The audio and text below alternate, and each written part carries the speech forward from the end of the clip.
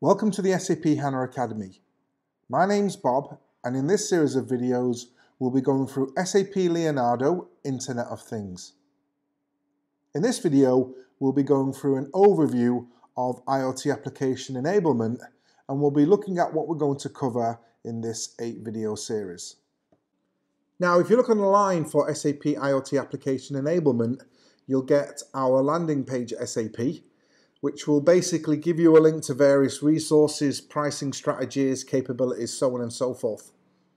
Now, as it says, IoT application enablement is a complete set of microservices which are designed to build powerful apps and leverage data storage to deliver real-time insights.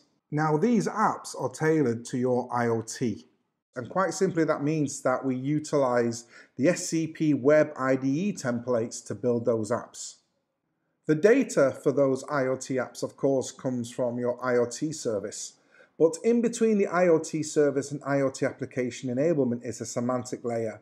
And we call that a thing. So a thing, in the context of IoT, is simply an entity or physical object that has a unique identifier. A simple example of this would be a device that has multiple sensors.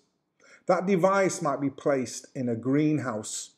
And in our video series, the example we're going to have is we're going to have multiple greenhouses or multiple things distributed around the world. So each device within the greenhouse will, of course, have a location.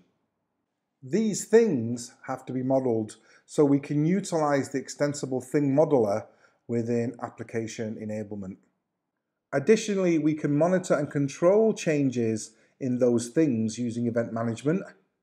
And lastly, we can securely share data because we have a sophisticated authorization model so we can control user access.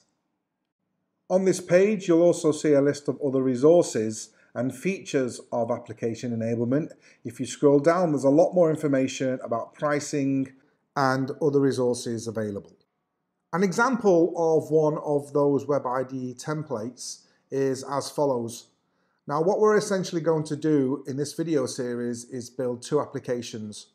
One will be built with a wizard, and this is what it's going to look like. So on the left hand side you have your things, on the right hand side you have the location of your things, which of course have devices attached to them.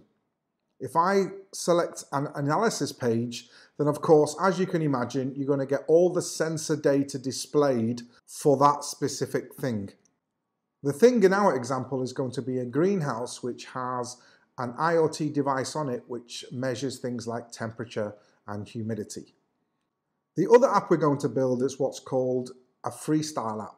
So this is when you can design what the app looks like. So in this example, I'm choosing which gauges and which analytics I want selected on the page. And then ultimately, when I view the analytic, what I'll be able to see is various values displayed depending on the thing that I select.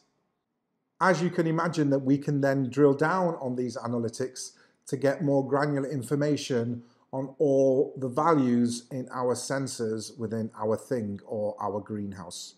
In the previous video series, we looked at the SAP Leonardo IoT service and some of these concepts. So what are the steps we're going to demonstrate in order to show how IoT application enablement can be used?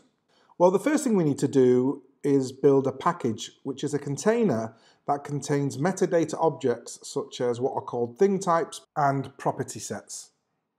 Within your package, you include your property set. And the property set is where you can decide on the various attributes you want to include about your things. So for example, one of the categories is basic data. So if it's, for example, a greenhouse, you could have the actual name of the greenhouse, or for example, the serial number of the greenhouse.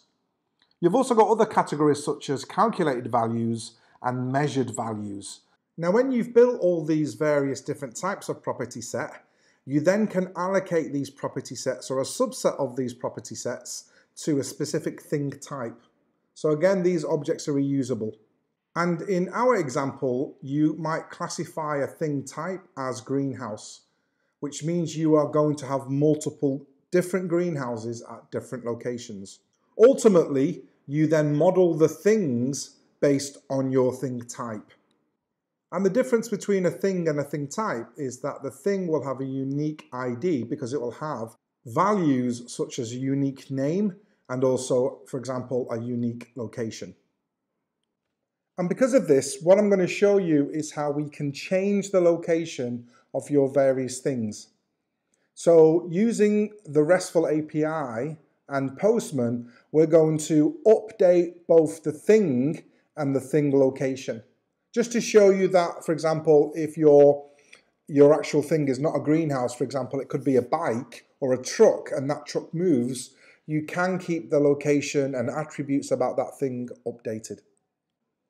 When we've done that, of course, then we're going to use the Web IDE and use 2 templates to build some applications.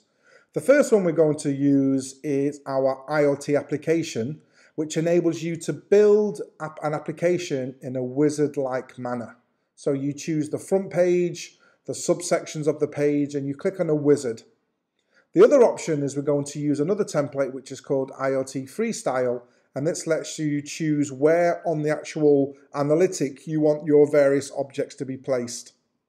Architecturally, as you know, when you connect your sensors, whether directly through Gateway Cloud or the Gateway Edge, the data will be loaded into our IoT service. So in order for our IoT application enablement to connect, we have a data ingestion pipeline. And under the scenes, this is done with Kafka. And this means if you want that, you can access your IoT data within SAP HANA.